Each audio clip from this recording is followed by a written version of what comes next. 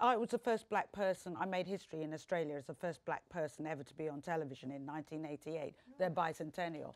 I've never seen I genuinely never really saw my colour because I went from an international school. After that bullying as a primary school, I went to a school in Surrey where it was all pilots and wealth. When it comes to money, colour goes. And then I went and worked in the Middle East where everyone was every colour.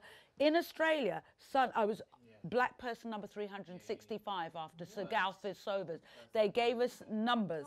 They gave us numbers. They gave us numbers. But you went there. 1985, they gave you numbers. Congratulations, you are black person number 365.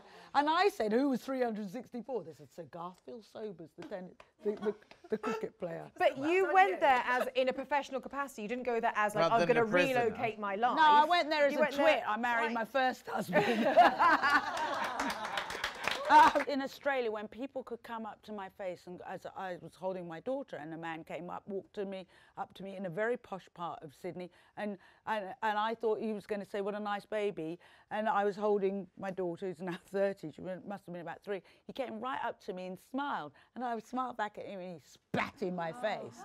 So, you know, I kind of, from my era at this age. I'm not saying I'm blasé. But you've seen it all. Yeah, when people start saying, oh, they looked at me funny, I say, oh, get a life. You haven't dealt with anything.